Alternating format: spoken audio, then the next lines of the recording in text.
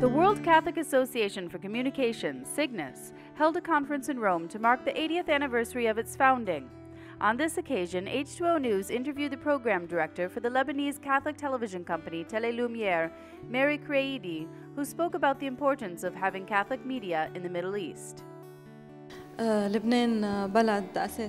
Lebanon is a country that has an important role in the Middle East, the cradle of Christianity.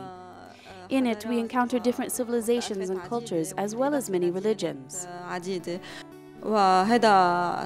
this is a key reason for the existence of Christian media in Lebanon. Through Tele Lumiere and Noursat, we spread the message of the gospel and of Christian love throughout the Middle East and the whole world. We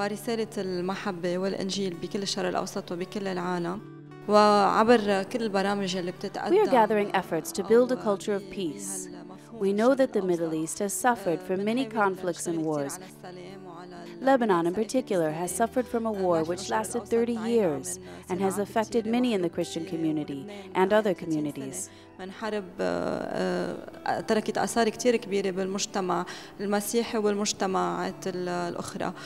Kreidy also spoke about the role of religions in a country like Lebanon, a country of culture, civilization, and peace. She also highlighted the importance of communication with the Lebanese expatriates and the importance of exposing the world to the suffering of Christians in the Middle East.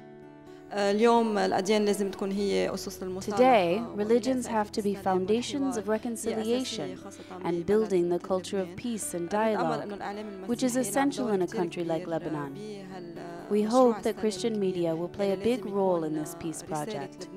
Lebanon, said the late Pope John Paul II, is a message, a country of culture, civilization, and peace.